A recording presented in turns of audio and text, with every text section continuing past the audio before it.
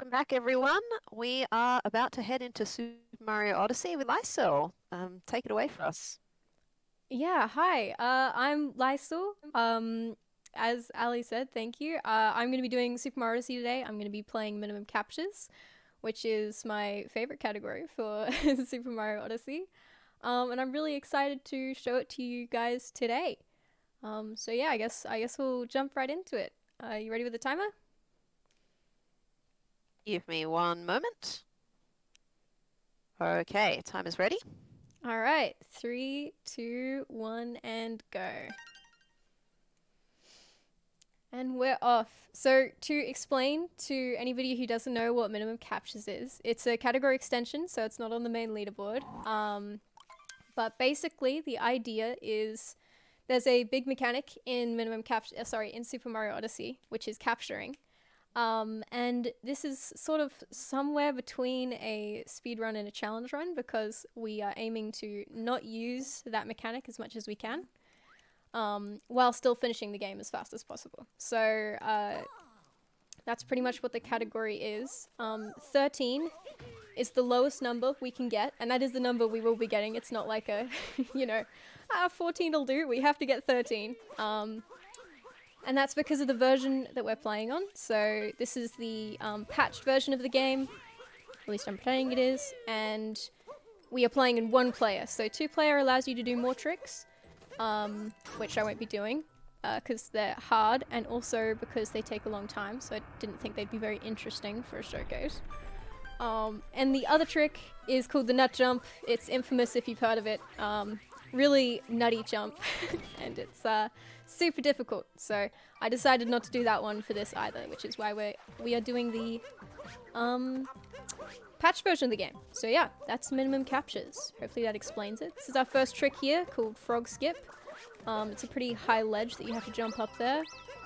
I generally get it nowadays, but I remember the first time I ever tried to get it, it took me 3 months. I don't know, it was the first trick I ever learned in the game, so it took a while. But yeah, that's frog skip, because otherwise you have to capture one of those frogs to get up here, so clean. Clean! Nice. Yeah, you guys may well know minimum captures. There's a chance you've heard it before if you are a fan of Small Ant or CJYA.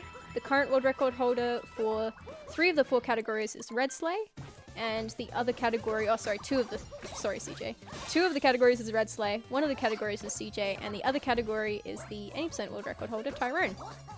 And Tyrone holds the world record in this category that I'm playing now. His record is a 103, which, don't compare it to my time, please, because it's very good. But yeah, this is the first required capture of the run, is this wire. There is no way to skip it. Even in the lowest capture categories, we have no idea how you could ever skip this capture, so that's one of the required ones. Cool. So we've sort of got, do we have a bit of time for me to do some plugs? Absolutely, go for it.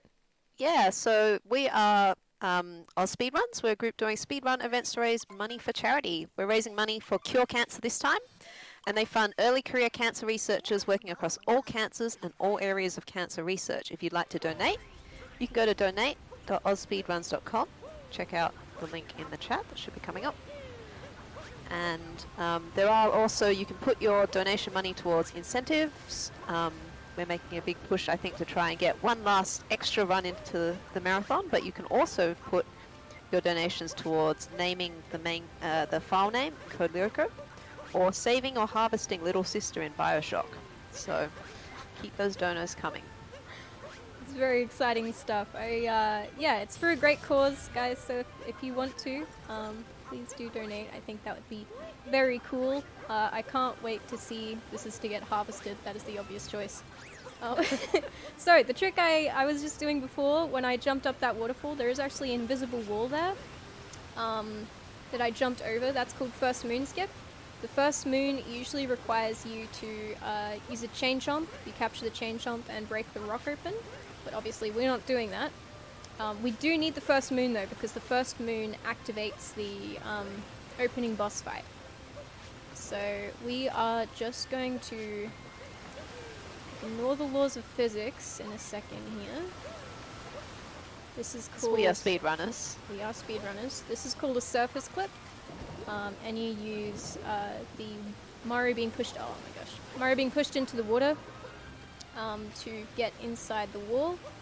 It's a little bit finicky because if I go too low there, I can fall into the void. But as you saw, if I go too high, I go back in bounds. So we're just going to have to clip again real quick. We do what's called a roll cancel here to get Mario enough speed to sort of zoom him through the wall. These are used in a few places in quite a lot of runs, but in this run it's pretty much only used here. Not much used in any percent anymore either, I can think of. It was a pretty classic trick. This is one of those tricks where some days you'll never miss it, and some days it just hates you. Today is one of those days. There we go. Alright. So we're just going to go over here and grab the first moon. There we go. So that is our next capture skip. We have skipped the chain chomp. And the reason that I went up to the top first, you might notice, you might be wondering, why didn't I just do that in the first place? The reason that I did that jump and got the checkpoint up top is because there's a cutscene right in front of me, which instead of going forward and wasting my time on that cutscene, I am going to whoop up here, so we can just skip that.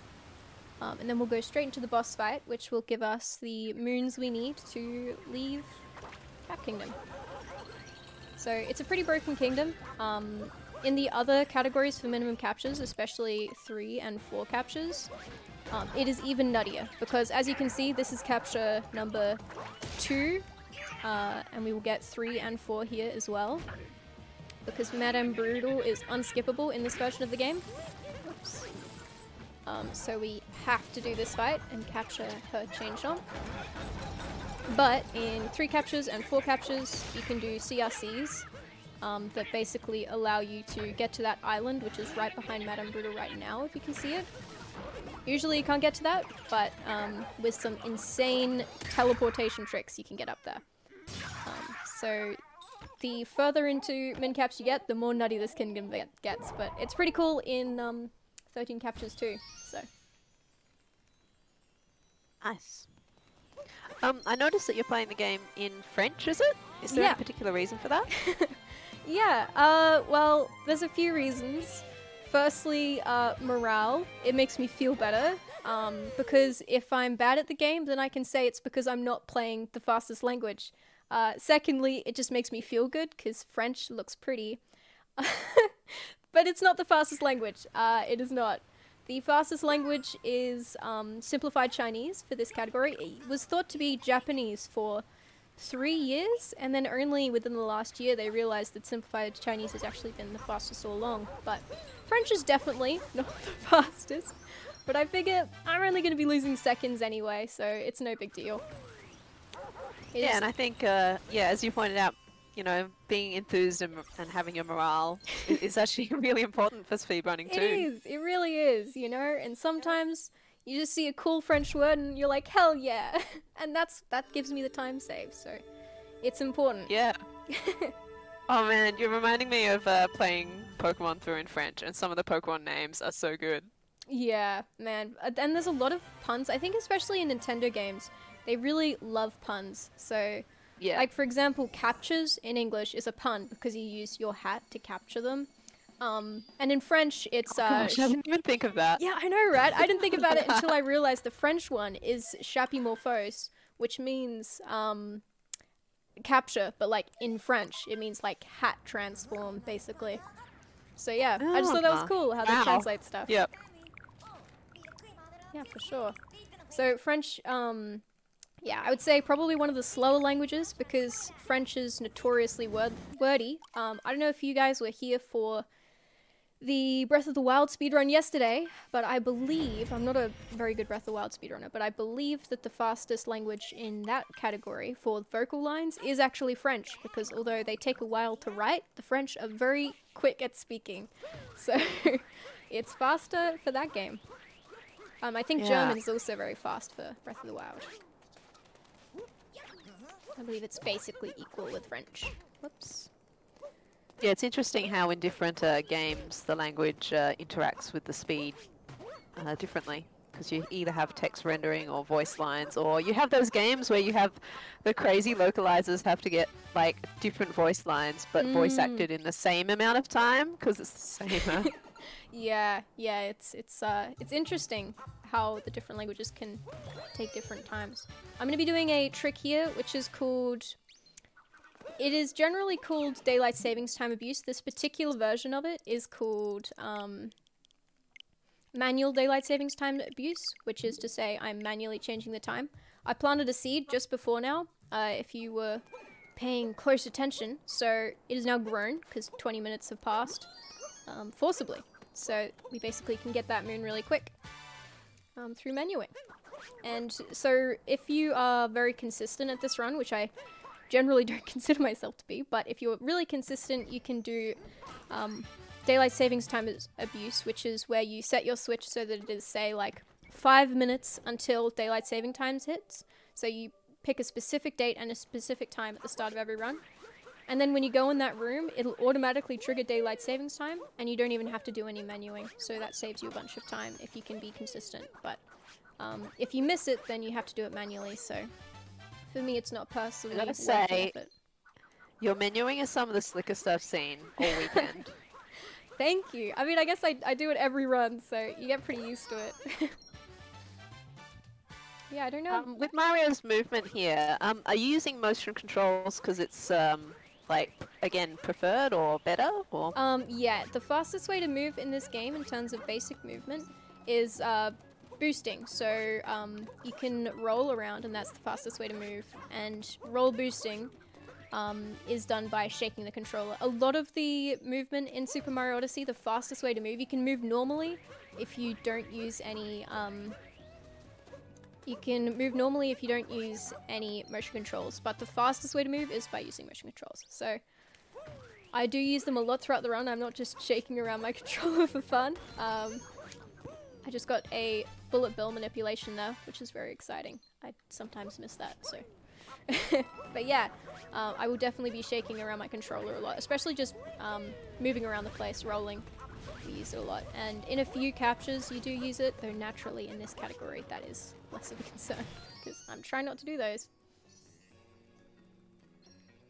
It is unfortunate, I think, games that have motion controls required, admittedly, because if you've ever played this game handheld, it is very difficult to see the screen while you're shaking it furiously.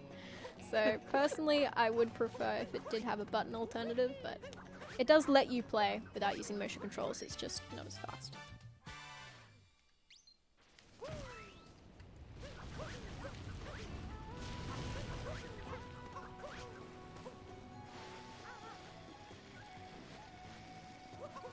I'm going to be coming up to a bit in the run here where I would love to do another clip for you guys, but sadly this is the patch version of the game, which is the tragedy of Sphinx clip. Basically, roll cancel clips were made extremely hard in the patch version of the game as compared to the unpatched version. It used to be that in any percent people would clip through that Sphinx and never have to talk to him at all. But then the game was patched, and so people couldn't do that anymore without it being like absolutely frame perfect, so nobody did. And unfortunately that created a bit of a divide, as it often does in speed games, where the fastest version of the game was the unpatched version, and the unpatched version of the game was really difficult to get your hands on. So for quite a while, SMO's fastest version was 1.0, the unpatched version. Luckily, probably about a year, maybe a year and a half later, Nintendo released another patch, which still had roll cancel clips patched out, but the loading times were super improved. So even though you can't do roll cancels in the latest version of the game easily anymore. It's still faster, which is great for accessibility. I think it's important in speedruns to have the 80% versions being accessible for anybody new who wants to do the thing. Because in order to get the unpatched version, you have to factory reset your Switch.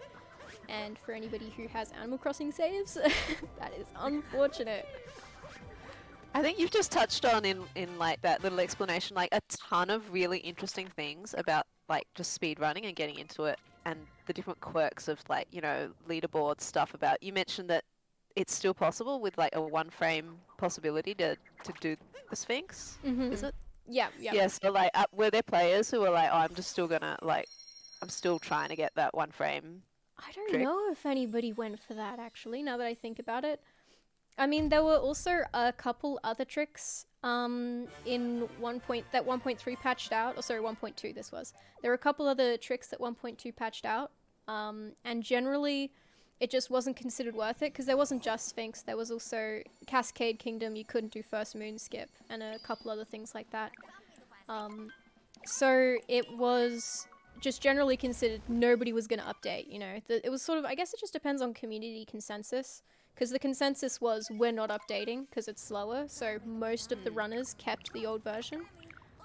Yeah. It is always unfortunate that when new runners come in and they assumedly have the patched version of the game, that they can't do the same tricks that everybody else is doing. Yeah, and that's an interesting, like, couple of other interesting things I think touched on in that sort of thing, where like you do have, you know, a speed running is an individual pursuit, but it's often run as part of a community. So as you say, like, a community consensus holds a really like significant role in what is an individual challenge. Definitely, definitely.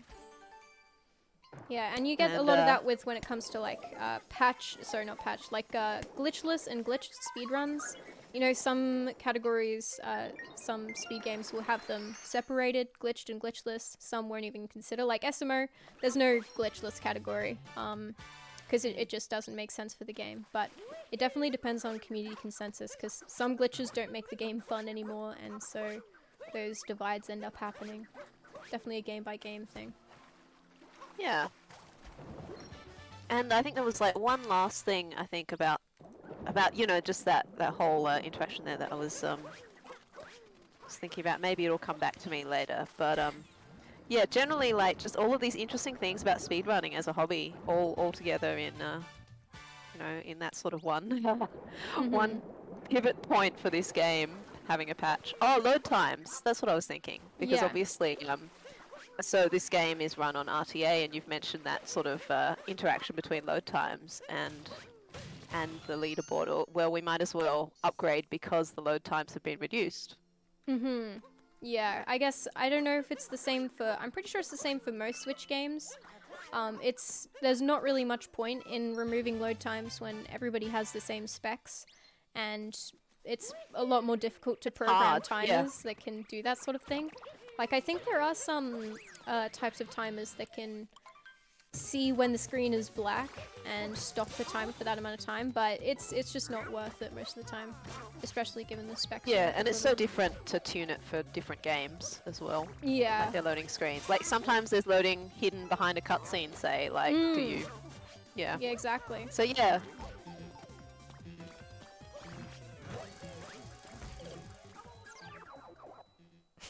Okay, that's unfortunate. That was not intentional. Did I get the checkpoint outside? I did. Okay, we're good. It's just like 20 seconds of time loss. It's fine. No big deal. No big deal. These are classic any percent strats to kill the cowboy man. You just do backflips, ground pound into him.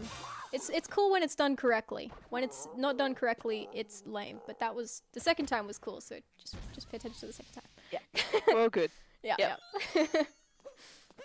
Yeah, this is just so I don't get the world record. You know, I want to be nice to poor old Tyrone and his 103, you know. I'm generous like that. So, it would be embarrassing if I beat him during a showcase.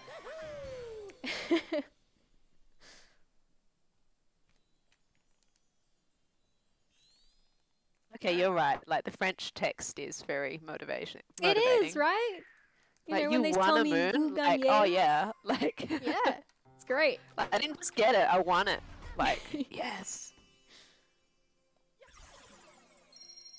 Yeah, it's way better. So that's the first 3-4 kingdoms. We're powering through them.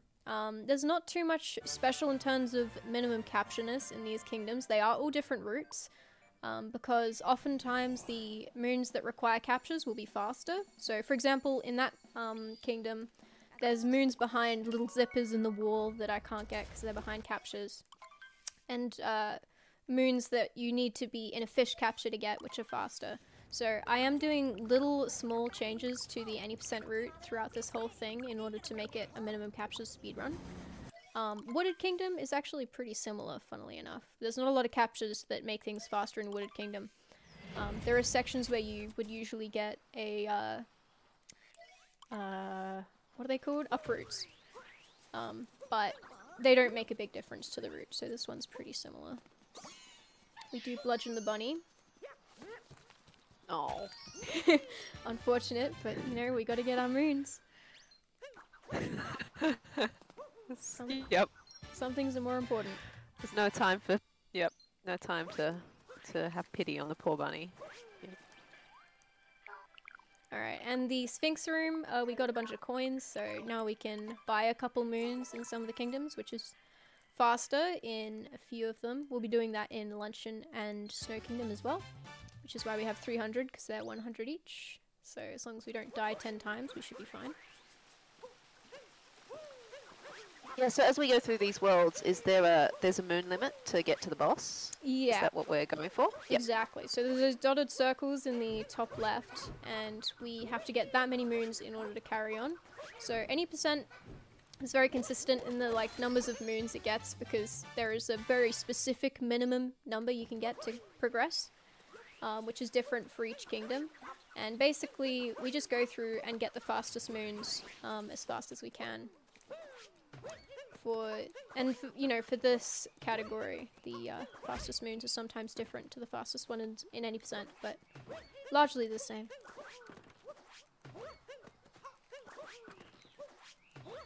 Cool, and so yeah, if you guys are enjoying this run, don't forget you can donate towards our cause, which is Cure Cancer. And yeah, if you'd like to put any comments, I can read them out, or you can also make a note of which incentive you'd like to attach your donation to. So I'm dropping some links in the chat now. Great. So I'm going to do a little bit of sorcery here. You're not meant to be in this area at this point in the game, which is why there's no ways of getting up. There's no rocket flowers here. There's no captures for you to blow up the wall with. But we can just scale this wall using black magic, and up we are. So Wow. if we just go around the side, easy as... generally how you get up to that spot is actually through a trick called Nut Clip, which I am admittedly not the best at, which is why I never attempt it. But that one is basically the backup strat to Nut Clip, which is quite a difficult any % strategy that a lot of runners use in their runs.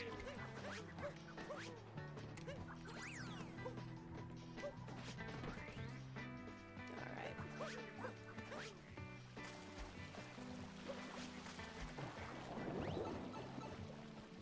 Watching you move around is so cool.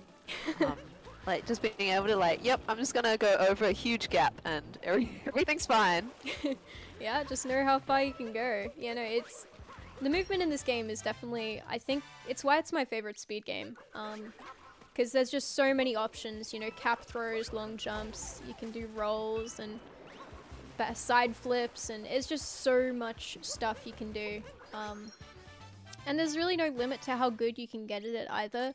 Like when I do watch Tyrone do speedruns, I do die a little bit inside because my movement's okay. I get the job done, but holy crap.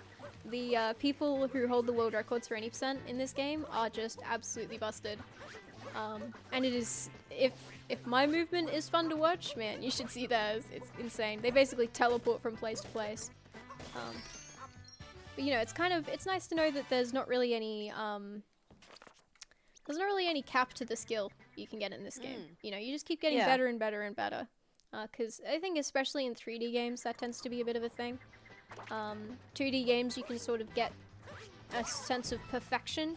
But 3D games, there's so many different options in every crevice that, you know, you can lose time very easily, but you can also, it's almost more satisfying when you end up getting that almost perfect movement. Yeah, I totally agree. That, like, it's frustrating sometimes to think about pixel perfect. Well, like, I mean, it happens in 3D games, but a lot of the time when you're learning a run, it's like, yeah, I can, like, refine this so much. Like, there's more room for refinement than in a 2D game. Yeah. Absolutely. Cool. I've got a couple of donos if you've got some time. Yeah, go for it. Yeah, so we've got $50 from Neo, who says, put this towards the OOT bonus run, please.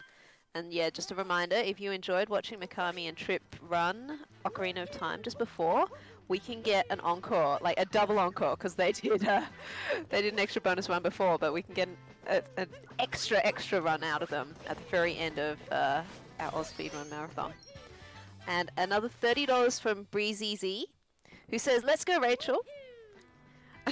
Let's go. By the way, Rachel is Lycel. I can use her first name because we are tight like that. Yeah, I know a streamer, but it's not a big deal to me, lol. Thank you, Breeze. Very cool. Oh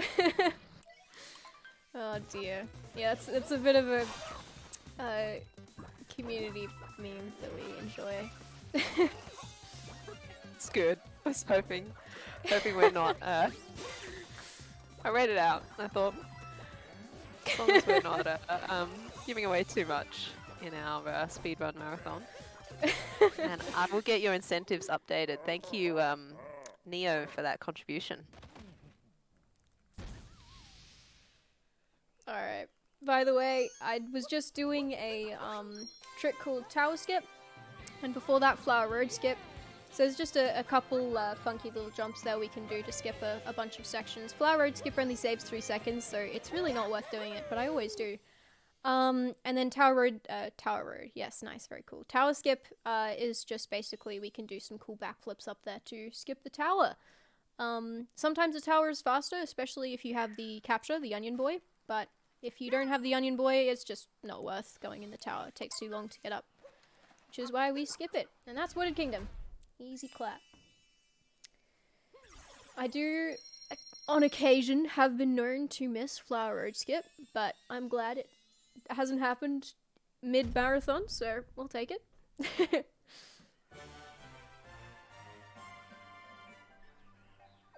Alright.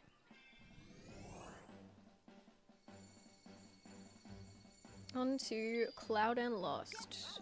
Nothing too crazy in Cloud and Lost. In fact, Cloud and Lost are actually, I believe, the only kingdoms, other than Ruined Kingdom as well, that are completely unchanged in minimum captures, because there's just not a lot in them. So, Cloud Kingdom, you basically just punch Bowser in the crotch repeatedly. And then in Lost Kingdom, it's pretty short, so there's not many captures to get anyway. Yeah, time for Metric Kingdom. Not quite.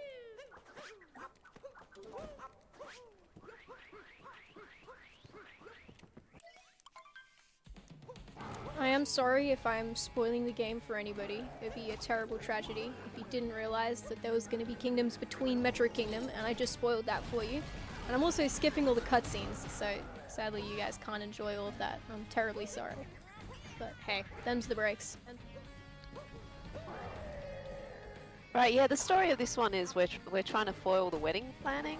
Is that it? It's kind of weird. It's kind of morally grey, the story of this one, in my personal opinion, because Bowser and Peach, they're just trying to get married. I mean, Peach hasn't specifically said, hey, I don't want to get married to this dude. She seems to be cool with it, so I think Mario's just being a bit of an asshole and not letting Peach move on.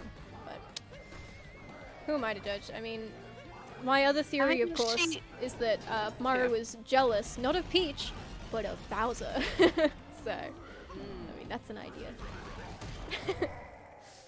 But we do seem to just be yeah, at the very end cutscene of this is good with Peach's response. That's true. She basically says, leave me alone, both of you, which I respect. Good for her. Yeah. More spoilers, by the way, sorry. We'll get there.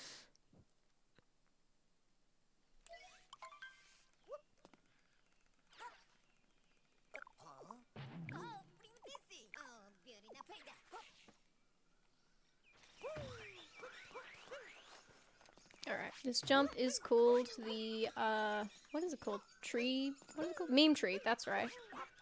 It's not very difficult, but people were very excited when they found it when the game came out, and so people are still slightly excited by it today. But it basically means that we can go around the side of the kingdom, and we can avoid getting captured, or not captured in the, you know, min captures sense, but we can avoid being kidnapped by Klepto. So we just go around the side, we can collect moons as we go, and then we basically sneak up behind Klepto and bop him before he can do anything sneaky. Yeah, definitely a very high level trick jump in order to get over there. You can see I did a triple jump, very complicated stuff.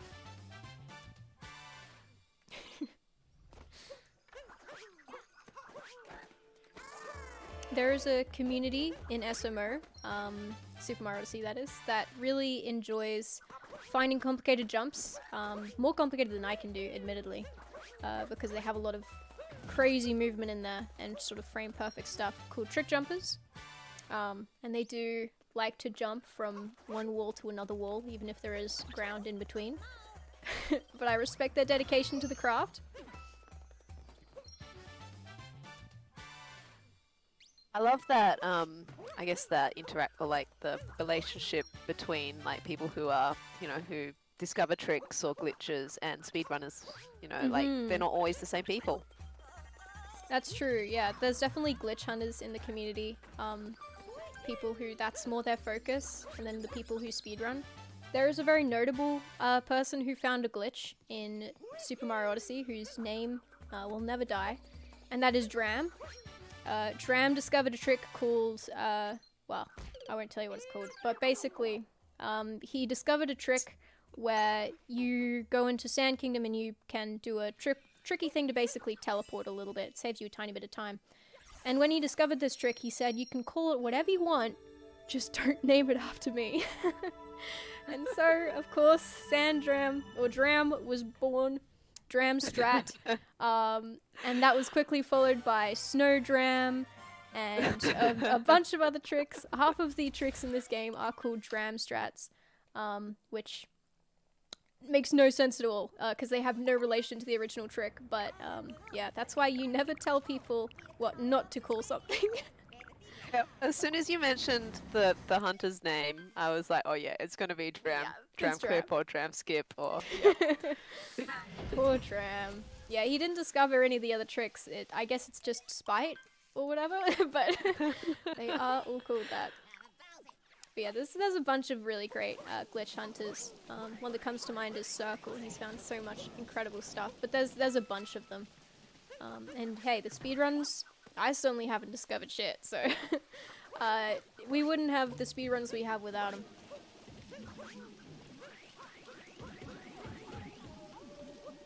So I'm going to be doing Night Metro now. We go around the side here rather than going through the intended route.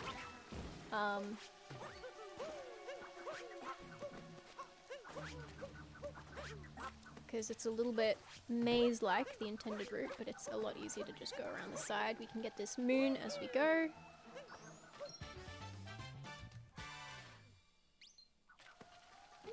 Nice. We got a couple of donos. Go for it. We have $10 from Brinsky, who says, modding for Rachel is awful, smiley face. Haha. Good luck, nerd. You got this. Thanks, you, Brinsky. We have $20 from Jazzbitmaster. Let's go, Lycel. Let's get those avoid those captures. Also, harvest the sisters, of course. So that will put us, I think, tied in our Bioshock incentive at the moment. Thank you, Jazz.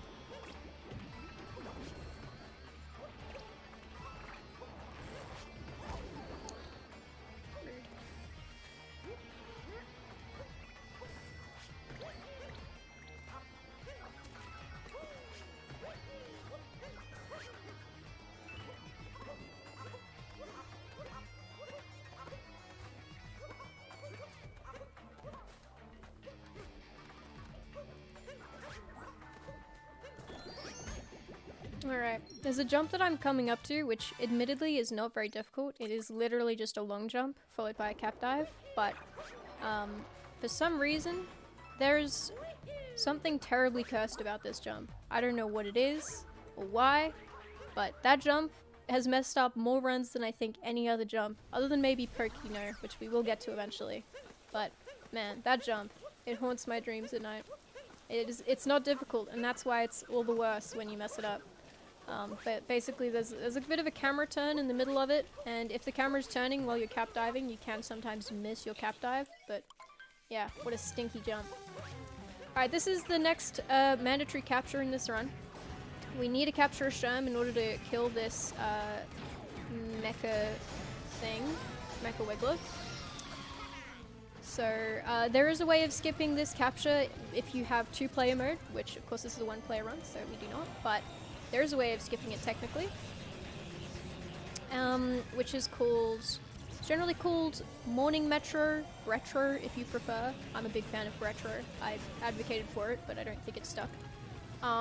Where basically you can go through a painting in Sand Kingdom in order to get to this kingdom early before you're meant to.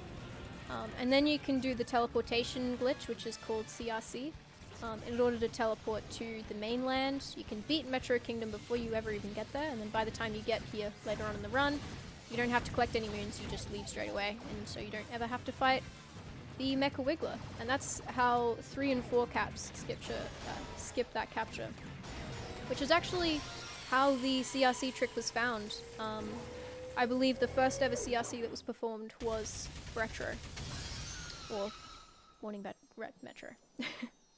But yeah, and then that trick went on to skip another 10 captures in the run, which are mostly, there's 3 in Cascade Kingdom and a bunch in Bowser's Kingdom. So a whole heckin' bunch. The community have turned up real strong, and I'm not sure how many of these are in-jokes and which ones I should read out. I'm so sorry. I'm so sorry. But, yep, there's a lot of love for you, so thank you Near is Fresh, Jamie BSN, and DJ B Squared for your donos. I appreciate you guys, thank you. Yep. I'm not sure I want to know what Nia said. I'm guessing that you guys have a pretty good vibe with the gentle teasing going on. I'm hoping that's the case. We're good. Okay, so I'll read them out then, but you guys, I'm trusting you guys in the Twitch chat that you are, you know, we're cool, okay? Alright, so from Nearest Fresh, we've got, I don't know who this tiny streamer is, but she seems neat and hope she gets big and tall one day. Speaking of tiny women, harvest those sisters. Thank you, Nia. Appreciate it. From Jamie BSN, thank you AusSpeedruns for the charity effort, and Lycel for being an amazing content creator and very cool gamer. We got a few. Thank you, Jamie. Few emoticons in there as well. Thank you. And DJ B Squared says, I went on a date with Lycel once. She turned up on time but was staring at her watch, said she got a gay split or something, then she sprints into the restaurant without me. WTF? Spent the entire meal just saying skip whenever I was talking. Asked her to stop, but she said she had to. Oh, thanks. Very cool. I love that copy pasta. Super great. Thanks for thanks for contributing to charity. It's all worth it in the end. Thank you. Very cool. Thanks, chat. Oh dear. Let's just have some nice straightforward donos the next ones, okay guys? Like, no memes, no copy pastas, right? We can do that just for a little while. Mm-hmm. So otherwise I have to be on my toes. Yeah, you can never know.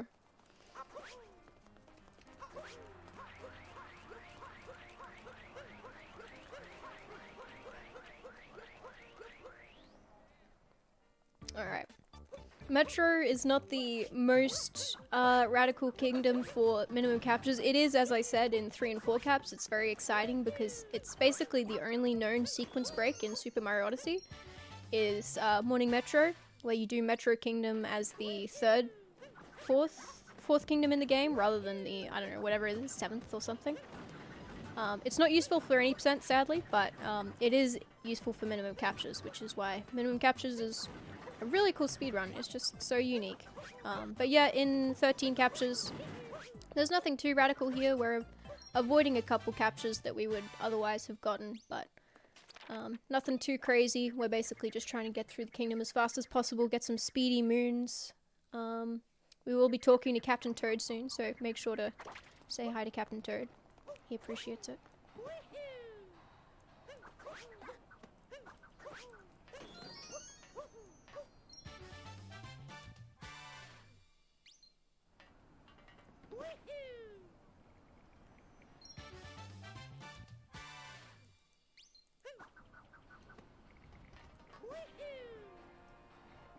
Here he is. What a good boy.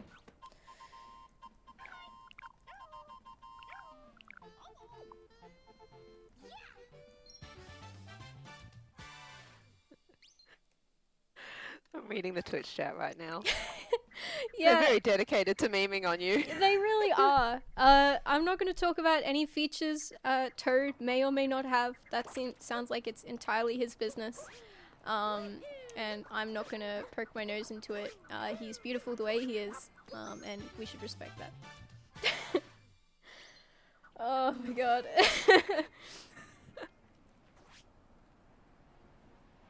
Snipes. Nice. This room that we're coming into now is actually especially interesting in 3 captures because there's a weird glitch that you wouldn't really have any other way of seeing. But when you're in the morning metro state, the kingdom is slightly different. And one of the weird differences is this pipe that I'm just passing now.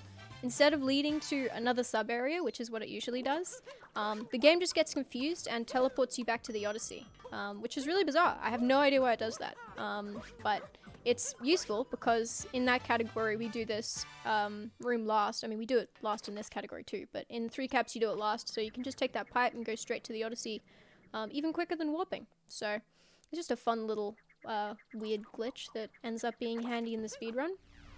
There's a couple other things, like the shop in that area, which we don't end up going into in this run, but in 3 caps you do. That shop, if you listen closely, you can hear the sound of rain, which is weird, because it rains during night metro, so I guess the game gets confused in some way and decides to turn on the raining track. But yeah, just a couple weird sort of abnormalities, because you're not really meant to go into the kingdom in that state, because you're only meant to be able to observe it from an island far, far away. It's only because of teleportation that we can get there at all, so yeah. And that's Metro, easy done. I have no idea what kind of pace I'm on because I don't have my splits open, but nothing too bad's happened yet, so I'll take it. You want to spoil? Do you want me to spoil where you're at, or just sure? What's the blissful time? ignorance? We're at about 42.5 minutes. 42. I have no idea what that translates to, but hopefully it's good. I generally don't memorize what times I'm at what places because I just look at the delta, so. But that seems good. I'm pretty happy with that. That seems like a good number. 42 is a pretty solid number. More Captain Toad, he's going to be a little bit colder in this one. We're still not going to comment on any physical traits he may possess.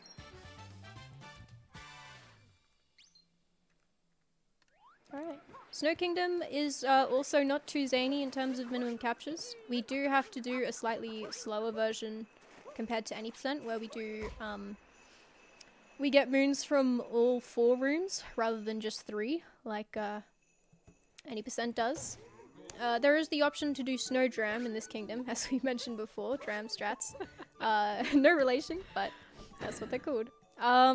We have the option to do snow dram. It's a bit of a tricky trick, and I'm not consistent at it, so I do the other route, which isn't too much slower overall.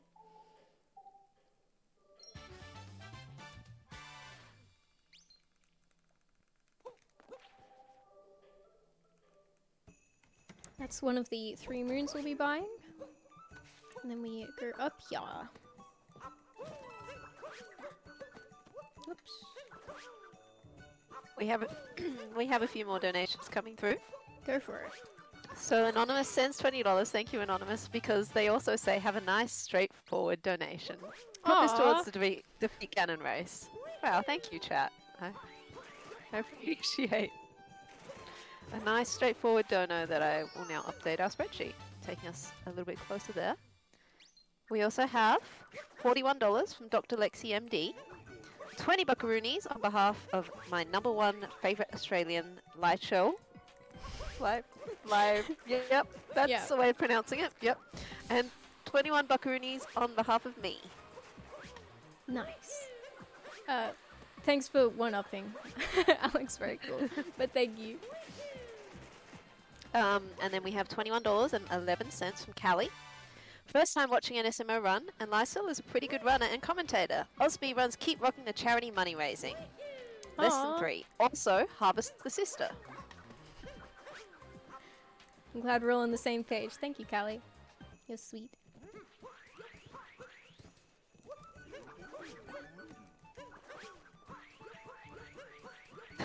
Okay, we got more copy pastors, I think.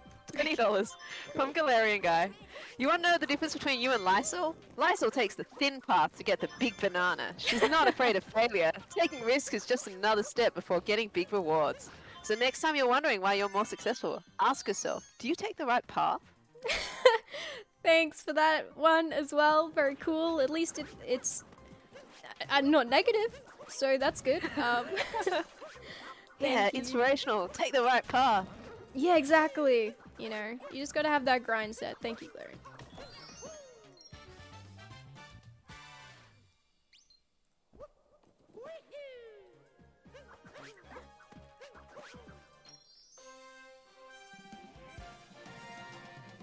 Thank you everyone for your donations. This event, they are going towards Cure Cancer.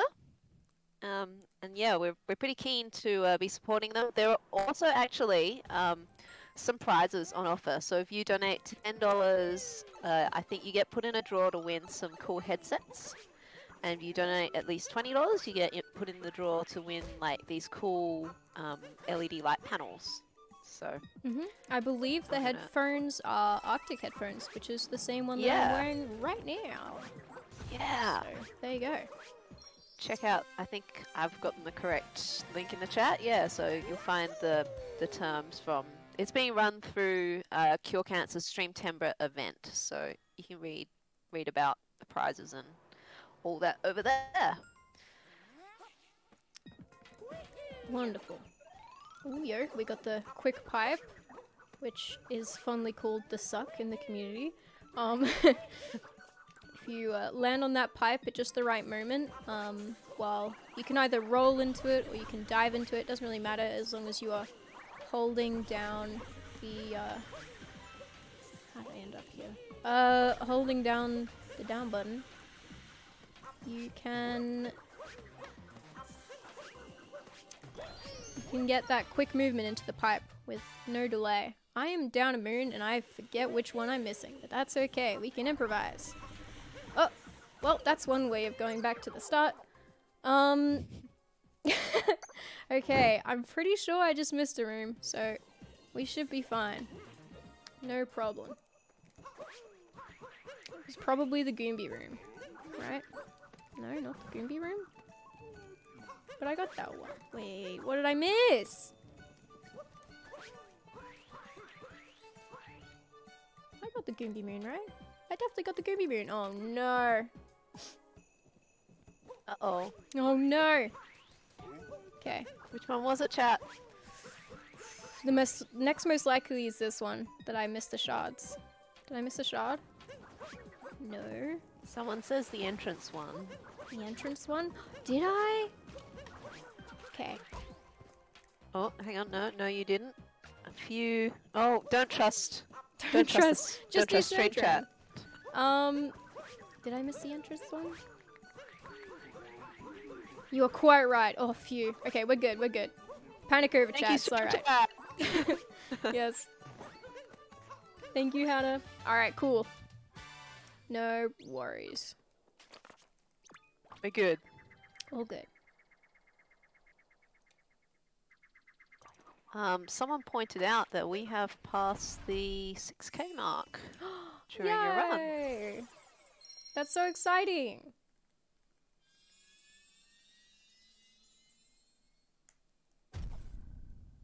Yeah, I wouldn't have called that moon throwing for content, but if content comes about because of it, you know, you're not going to see me complaining. Can't make it too easy. Alright. On to Seaside. There's nothing too zany in Seaside, although the 80% route is quite different overall, because the 80% route uses a fish to get around a lot, and of course we're not going to be doing that. 80% has a trick called Fish Clip, where you can force the fish out of bounds and then sort of swim through the void, which is good fun, but of course we are not allowed to do that, so we're going to be doing a couple of the tricks, such as scaling a sheer cliff, which is going to be exciting, so keep your eyes peeled for that. I think anything named Fish Clip is, I don't know, It's like a good that's name. just a good name for a clip. You know, I'm with you there. Fish Clip's very cool. But I'm also up for scaling a sheer cliff. That also sounds cool. I don't think that one has a name because I don't know. I think Mincaps is one of the only ones that really has it in there. It's not very useful in any of the other runs, but it's true. It could have been called Fish Dram. Unfortunately, they didn't think of that. We can call this Cliff Dram then. Yeah, Cliff Dram. Sure, why not? Nobody else has named it. All right, Cliff Dram it is.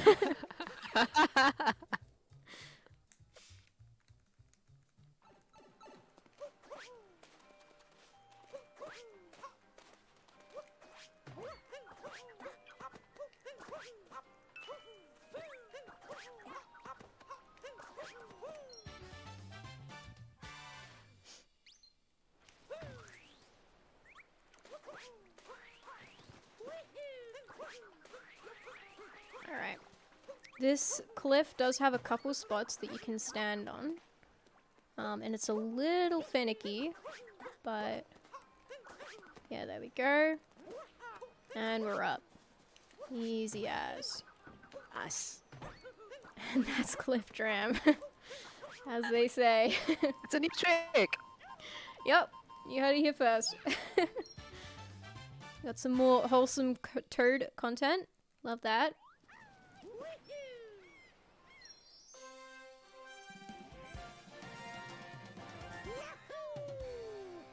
And it's pretty easy up until the end of this kingdom, no problem. You might notice me every now and then, I will do what is called a spin pound, which is, that was a bit of a slow one, but a spin pound, basically the fastest way to get a boost immediately when you start rolling with Mario is to ground pound and then start rolling, and you immediately get the maximum speed. So when we start out our rolls, generally, unless you're on a slope, in which case you can get even more speed by just rolling normally. But normally, we look to start out our rolls with a ground pound, but the fastest way to ground pound is to do a spin pound because there's no animation for it. If you do them optimally, which sometimes I don't, but if you do them optimally, it can be very clean and very fast.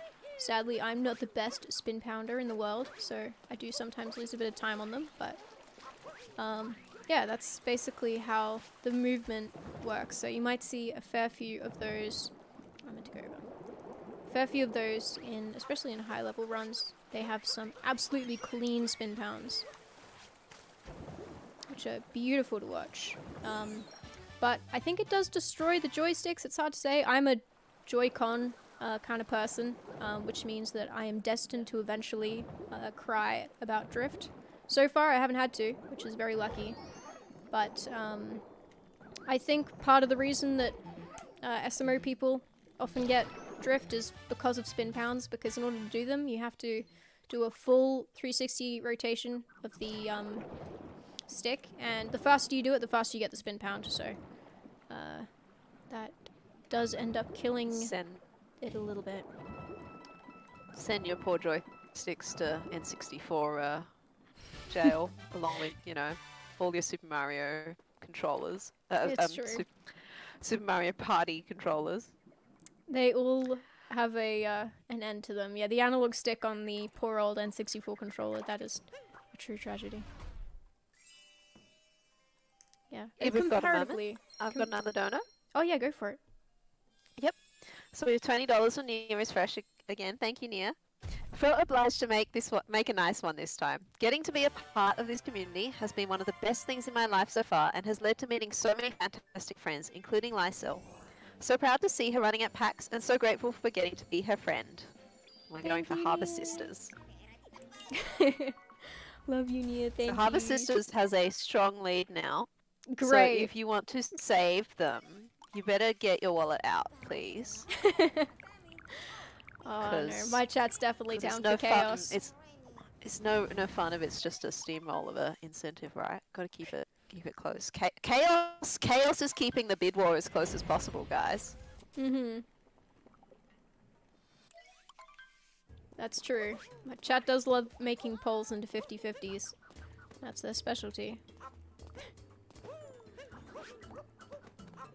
Alright, now we are into Luncheon Kingdom, which is... I don't want to say my least favorite kingdom, but it has been known to cause me trouble in the past. It has a lot of really cool tricks in it. For starters, the lava in it, which is pink, because it's Pepto-Bismol, apparently. We do Sorry, I'm just reading the copy. Is there another donation? There's another copy pass, sorry. I can't even stop laughing now. You can read it out, if you'd like. It's $50 from Resolve Palm. I went on a date with Lycel once. She turned up on time, staring at her watch, and inhaled her food. She also kept talking about peanut butter paste or something. She sprinted down the road full speed when we left. Weird gal. Very, very cool poem. Thank you for another copy pasta. I'm glad the copy pastas are going to a good cause, though, right? That's something. Thanks, poem. Can you imagine that, like, I don't know, can you tell someone that, like, oh, copy pastas for charity, like, raising money through copy pastas, like... Surely. People would love that. Especially my chat. They love that.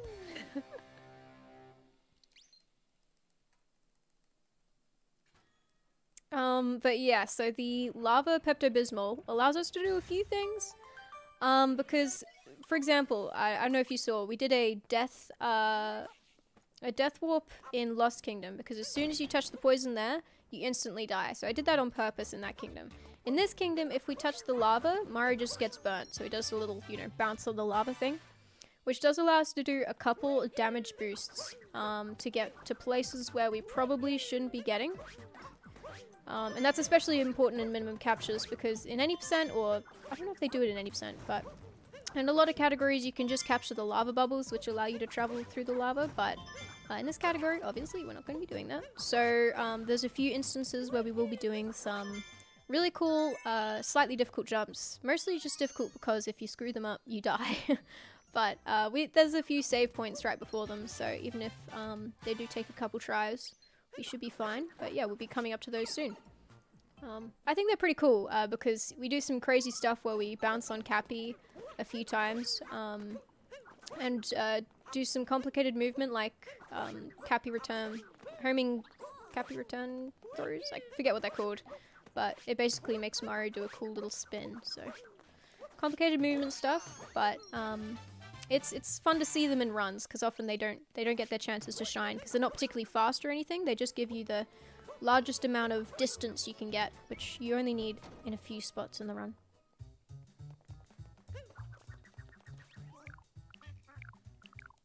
And we do use some strats here to cheat at gambling, which is, we love to see it.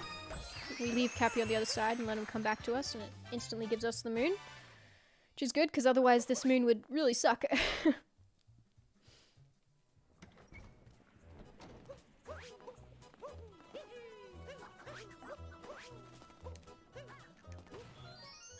And there's a down throw there, which weirdly enough, you can only do down throws and up throws where you use motion controls to specifically throw down and up.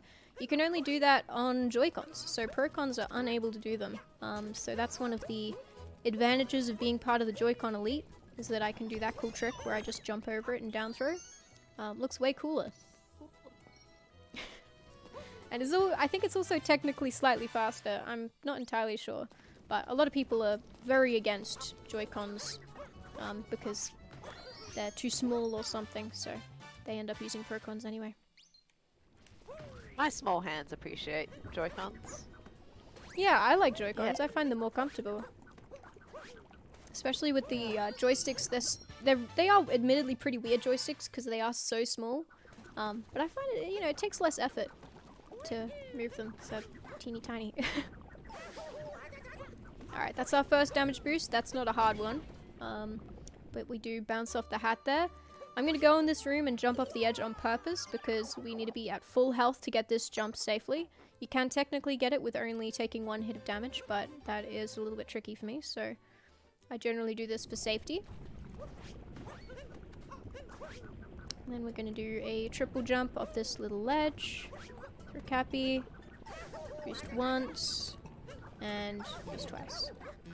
And there we go. That's the damage boost. There's one more of those to go, which the second one is a little bit harder. Because that one does take 2 damage, pretty much no matter what you want to do. There's a possibility I could have done that one with 1 damage, but it's different movement if I'd wanted to, so I didn't bother trying. And we're just going to bring this golden turnip back. In doing so, we will be going to the shop shortly, which will set our checkpoint again, so if we die, we'll respawn there, rather than in the middle of the lava lake, which would not be ideal. Yeah, the second damage boost uses that trick I was talking about before, where you do a spin right when Cappy comes back to you. Which does involve having to shake the controller in order to home Cappy back to you, so you do motion controls mid-jump, which is a little bit nerve-wracking, because notoriously motion controls can be a bit finicky. But the Switch's motion controls are pretty good, so we should be alright. Got time for a couple more donuts? Yeah, go for it. Yep, so we have $10 from Joel with no comment. Thank you. And $69 from Lycel's editor. Hello, Lycel. Would you happen to know what happens every 3 months in North Queensland? I do happen to know that. Yeah, you know what? I remember a particular politician mentioning that... Oh, that's unfortunate. I missed my hat. I remember a particular politician mentioning that somebody dies from a crocodile every 3 months in North Queensland. So thanks for reminding us of that. Make sure to always be safe when you're by bodies of water if you live up in the top end. Be careful up there. And that donation goes towards saving little sister. So oh shit! That is now in the lead. Who'd have thought? I mean, I guess I love some chaos. Maybe they're saving her from a crocodile. Yes. Nice. Oh, almost. So we made that damage boost that time. We got over there. But yeah, you do have to do some cool cap throwy stuff to get over. Took me a while to learn the jump in the first place because it's not like any other jumps that you have to do in basic any %.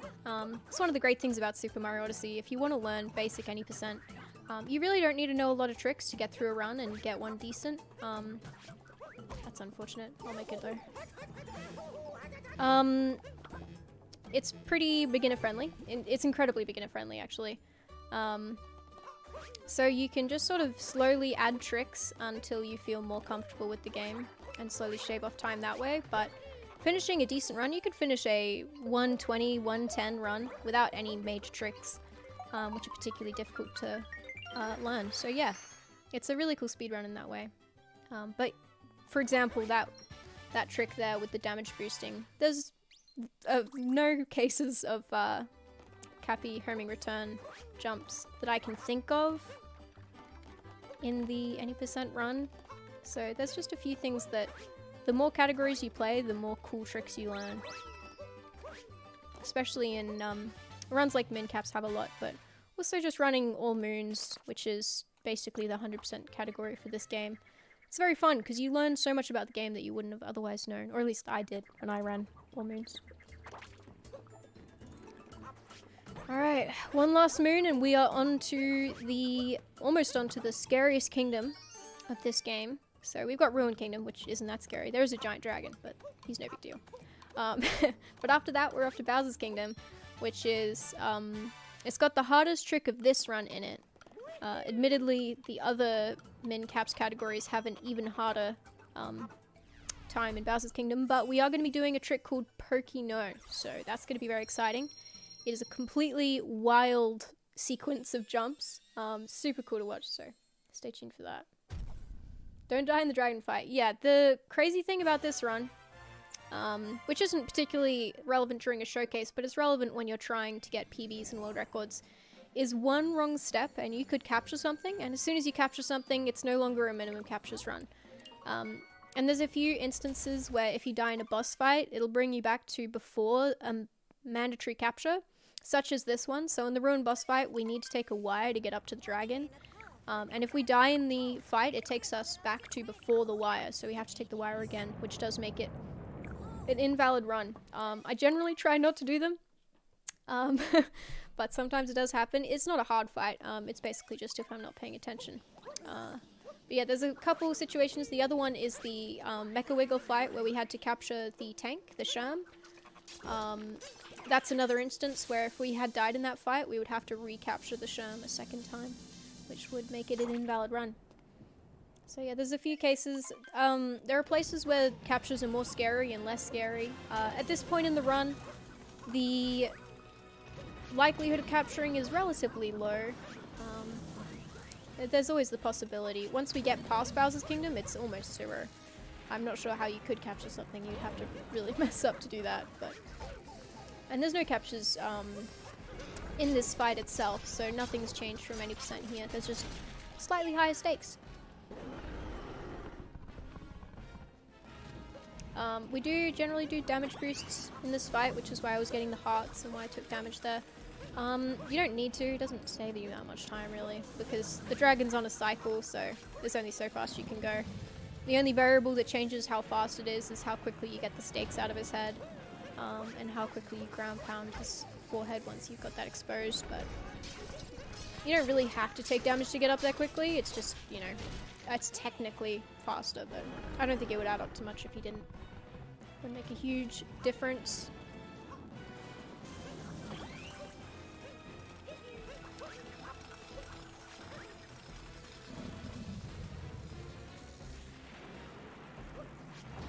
Bowser's Kingdom is definitely the messiest kingdom for two-player runs, because as I mentioned before, the difference with two-player runs is that you can teleport using Cappy return cancels. So you can get Cappy super duper far away from you, and if you do that, you can get him to capture, or you can get him to tag. He's not technically capturing. You can get him to touch checkpoints, and then you can warp to those checkpoints. So you can go across the entirety of Bowser's Kingdom without taking any wires, which is very impressive, because the whole kingdom is wires. So yeah, it's super cool tricks, but unfortunately to do those teleportation tricks, each one takes anywhere between 1 and 3 minutes to perform, and basically you just sit there completely still. I would be mashing the ground pound button over and over again, but it's not the most riveting stuff to watch, and they can be easily messed up, and every time you mess them up, you have to take another 2-3 minutes to set it up again. So that's why I decided not to do it for the showcase, but it is really fun if you're ever interested in checking them out. It's some crazy stuff, what they found. It's very impressive that they managed to figure all of that out. That was Circle who discovered that one. He discovered a lot of really cool glitches, but yeah, that one was Circle.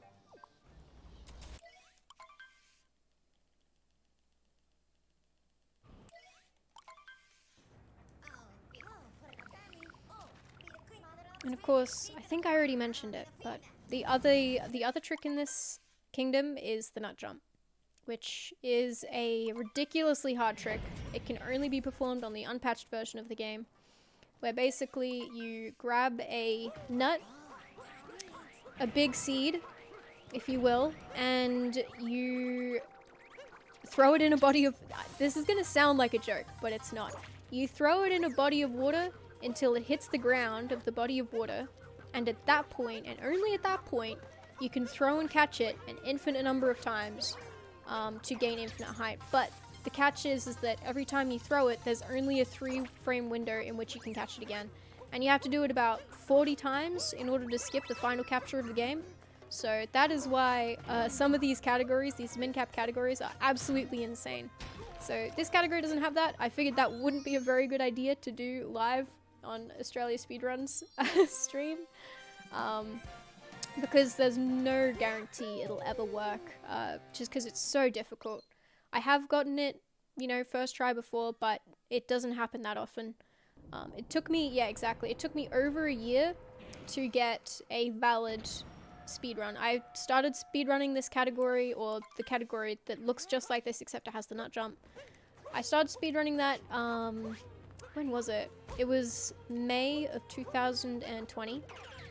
And I only just got a valid run at the start of this year, so it took me a long time to get a valid run, because that nut jump trick is just ridiculously hard. And it's, unfortunately, it's not a perfect rhythm either. If you could have a metronome, that would be lovely. That would help a lot. But unfortunately, it's an inconsistent rhythm, because if you catch it on the first of the 3 frames, then it'll be different to if you caught it on the last of the 3 frames. So it'll naturally adjust depending on how you caught the nut. So you basically just have to do it over and over again until you get used to how it works. That's really the only way of learning it, sadly. Just gonna manipulate those Pokios to hitting that bomb for us. Usually 90% you just capture them, but of course we can't. We sort of got maybe a timely donor, $10 from Gay Lily Reed, saying Lycel is doing great and about to get first try Pokino. Save sister. Oh. Ooh. We're pushing save even higher.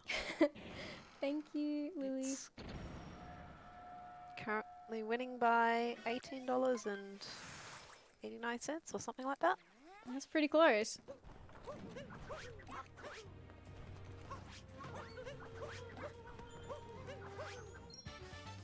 Is the nut jump the thing that I saw you practicing before we went live? Yeah, yeah. I was doing it in Mushroom Kingdom. That's the one. Right, yeah. Yeah, it is tricky, but it's mostly a thing where, you know, it's once it gets in your brain, it's not so hard. There are a couple people in the world who are consistent at it, which is CJ and Small Ant. I'm not sure if Red Slay is consistent at it. He has the world record, but I think the nut jump is the, because he is, Red Slay, the world record holder, is super good at 2-player movement. I don't know what's up with his brain. I think he has 2 of them. I'm not sure. It's not confirmed. But split your brain in half. Yeah, he must do. But yeah, the nut jump is a really tricky part of the run, and of course it is the final trick in the run as well, which just, you know, adds insult to injury. So yeah, there's not very many people who are consistent at that jump, and I wouldn't consider myself in those ranks yet, but yeah, it's a tricky one. There's a reason that Tyrone and, well, I don't call it Tyrone, he's fantastic at the game, but there's a reason that this category that I'm running right now is the most popular min-caps category. It has the most number of runs, because you don't have CRCs and you don't have the nut jump, so it is a lot more accessible and probably a lot more fun to most people. But yeah, Red Slay does some crazy stuff where he can... the 2-player version of this game, basically one player controls Cappy and the other person controls Mario. People who do 1-player, 2-player runs where it's just them controlling both, you basically control Cappy with your feet and you control Mario with your hands, which requires an insane amount of coordination. And Red Slay, most people who use 2-player just use it as an extra jump button. Occasionally they'll use it, send Cappy out in a different direction, but obviously it's very difficult to pay attention to both at the same time. But Red Slay uses them independently of each other. He'll send Mario in one direction and Cappy in the other, and it is just absolutely insane. That sounds really cool. Yeah, yeah, it is. It's incredible.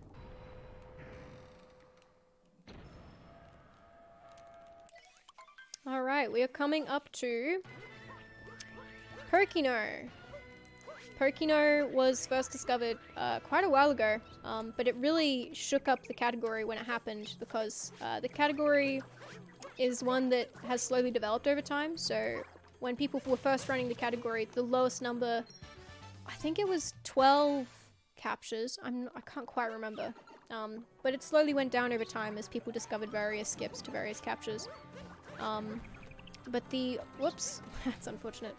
One of the more recent skips discovered was Pokino, which allows you to skip the Pokio capture that goes up an entire wall. You can kind of see it up ahead of us, the one with all the moving bits.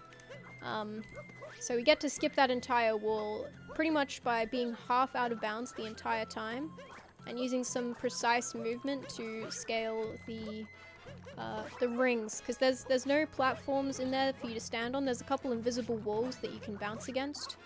But other than that, you're pretty much on your own, so it's a tricky jump. It took me a long time to get it. I think, I don't know, about 3 months or so to get it for the first time after I first started trying. It might have been longer than that, but it took a long time. Yeah, and then the next week after Pokino was discovered, they discovered CRCs, the teleportation glitch. And that unfortunately made Pokino useless in those 2-player runs. So you don't actually do Pokino in 2-player runs. You only do CRCs because you can just CRC all the way to the top. But it's still useful in the 1-player runs. So let me explain what I'm doing here. Basically, this ogre, when he goes to pull up his little hammer thing, pushes me half out of bounds.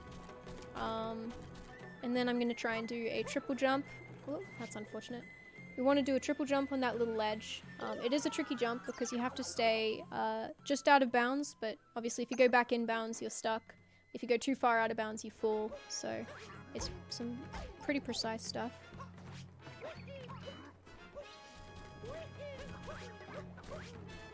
Yeah, it looks really tight. It is, it is. And then we're going to be scaling up those rings that are spinning over there. They have small platforms that are half in bounds, half out of bounds, that we can also walk on. So we will be using those to get all the way up. But it is a tricky jump, so if it takes me a few tries, that would be why. You do kind of just have to know where the platforms are, where the walls start. If you bounce against the corner here, eventually you get back into the middle. I don't actually know why that happens, but it does. Whoops. That's unfortunate.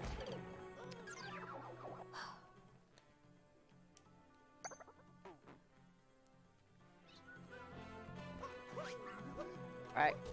Might need a bit of chat energy. Yes. We got this.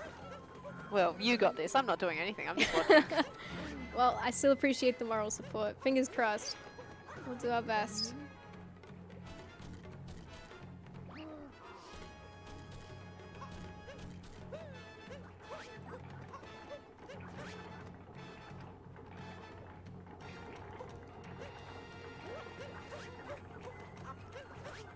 Nice.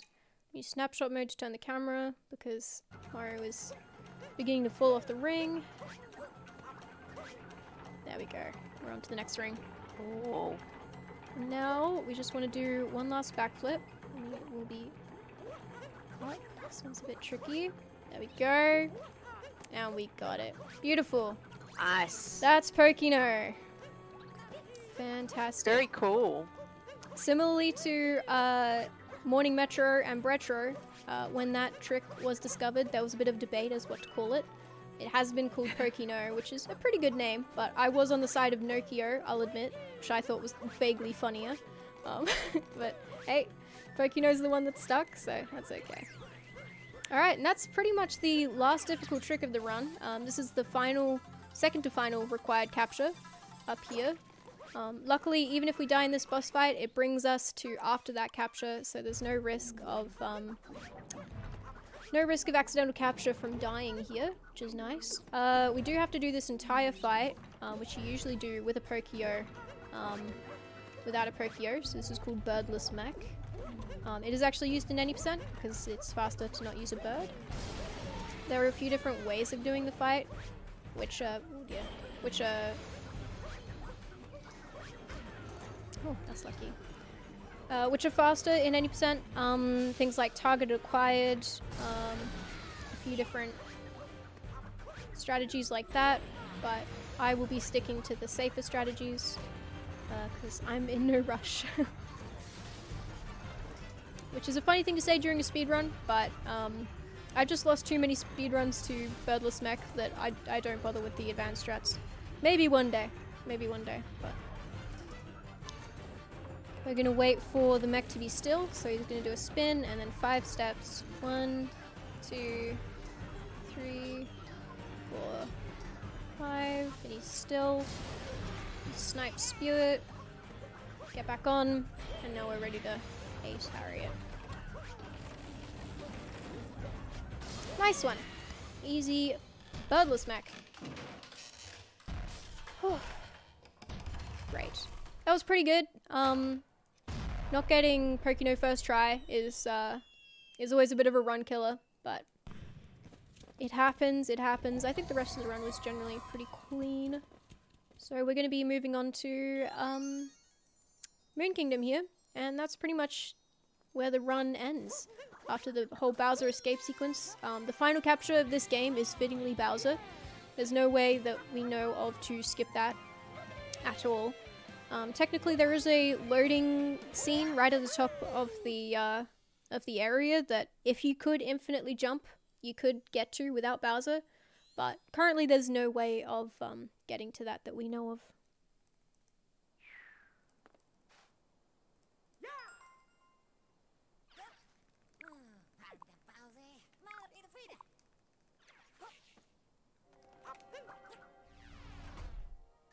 Alright, there is also one more trick in the run, which is moon skip.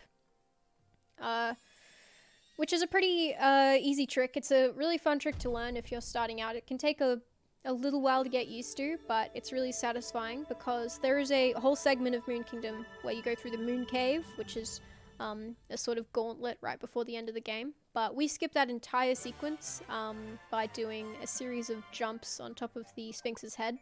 Because of course we have moon gravity, it allows us to really be quick and do some big jumps, and we get to skip the moon cave.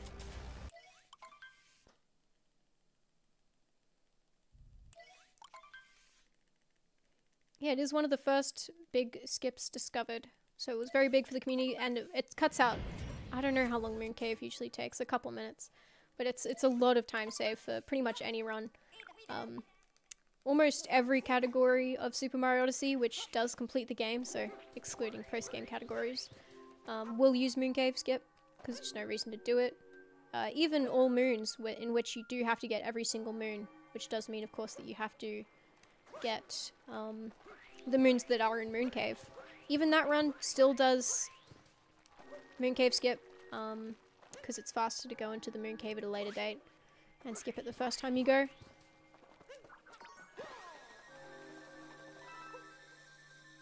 So it's a very important skip, and not too difficult as far as they go. But basically we just jump on this dude's head, do a ground pound, drop Cappy at the peak, do a wall jump there, and we're up. Oh. And that's this Moon low Cave grab skipped. is just so fun. It is, it's very bouncy. Admittedly, it's a little bit frustrating for speedrun tech because almost all of your jumps lose you momentum, because, you know, it's very fun and floaty, but not as fast. So you do have to be careful with what kind of movement you use, because it's very easy to lose momentum in the Moon Kingdom.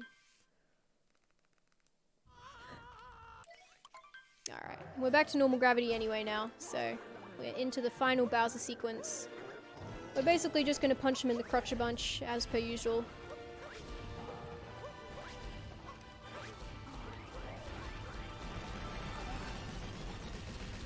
I love how Bowser has like this huge hat that can just be used against him. Like, yeah, why didn't you sure, think this having through? a hat, but why does it have arms? It's a good question. I'm going to do the gamer roll, which is to say, you don't actually have to jump through that fire. You can technically roll through it, if you're careful about it, because the hitbox for the fire only covers the ground. So even a roll will bring you slightly off the ground and allow you to jump over that fire. And it looks very cool to roll through fire anyway. So I always try to do it.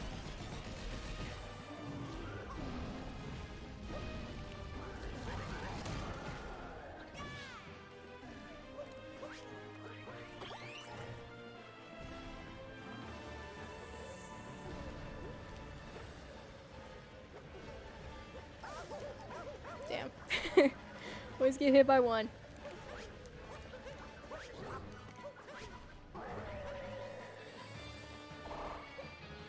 There are strats you can use for these hats called fast hats, where basically you can stand over the hat and backflip over it so that you instantly get it as soon as it's thrown out rather than having to wait for it to come to you.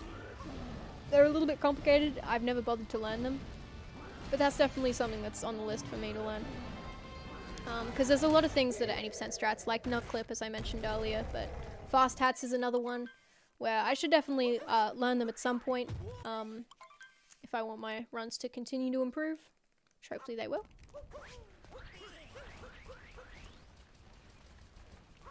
But yeah, there's some crazy tricks. In this escape sequence, even this alone has one trick, which is a pretty much top level 80% trick only, I believe. I think the top few runs do it, but almost nobody else does. Which is called 2D skip, because there's something called 2D skip. So you're skipping 2D skip, I think is what it's called. And it allows you to never go into this 2D section. You do an insane series of jumps to skip the whole thing, and only very few people are consistent at it. So I do not do it, naturally, given it's only for the top of the top runners, but it's still very cool to see. Oh. That's 2D skip. And this skip is what we call an Eeki Deeki. It saves no time, but it looks cool. It's also known as an XD skip, but I think Eeki Deeki sounds funnier.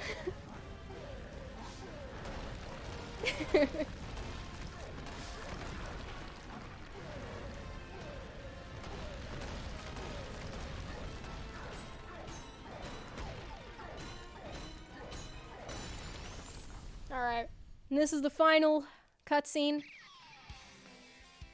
Not too much here. You gotta do some sick sniping of these pillars, which I am not usually too good at, but hey.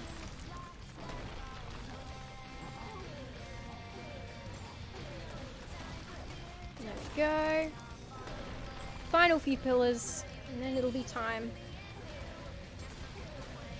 So time is when you hit the last pillar, or? Time is when Bowser captures the last wire, which doesn't actually count as a capture, but Bowser will slap the wire, and then time will be when he explodes out of it. So it'll be in about 10 seconds. Yeah, it's always nice to hear the anime song at the end of this game. Always brings up morale. And that's time. There we go. That's time. Nice. Thank you so much, everybody. I'm so happy to have been able to come on AusSpeedruns and show off my favorite category to everybody. I hope everybody enjoyed. You know, it's a super cool speedrun if you guys ever want to try it. I've had a lot of fun running it over the past year or so. So yeah, thanks so much, everybody. I hope you enjoyed. Yeah. When I went to hit the timer, I saw there's one last donor. Well, maybe not last. There could be more. I mean, you know, guys, you want to give us more? But there is one in there right now from Resolve Palm saying, I can't wait for the Equid. Thank you, Poem. It was a very good Eeki Deeki. It was flawless. Alright. Well, yeah. Oh, yeah, no, thank you so much for sharing that with us. Were there any other shout-outs you wanted to make? Oh, well, not really. I mean, I stream on Twitch. If anybody ever wants to come hang out. I mean, I'd love to meet new people. I'm always down to hang out with people. I do speedruns, and also other stuff. I'm also an artist, so I do a lot of drawing, which is a little bit weird, but hey, if you're into that, feel free to come and hang out. But yeah, that's pretty much it. Shout out to all of my mods for giving copy passes during this. That was really cool. Thank you. And I really hope that, yeah, this is for a great cause, so thanks for everybody who donated as well during my run. I really appreciate it, and I'm sure that people who will be benefited by this charity will appreciate it too. So, yeah, thank you so much, everybody. And meanwhile, Peach is just gonna head off without Mario or Mario. without Mario or Bowser. Yeah, yeah. It's a great ending to the game. Yeah. She was just like, I don't know. Cool. Thank you.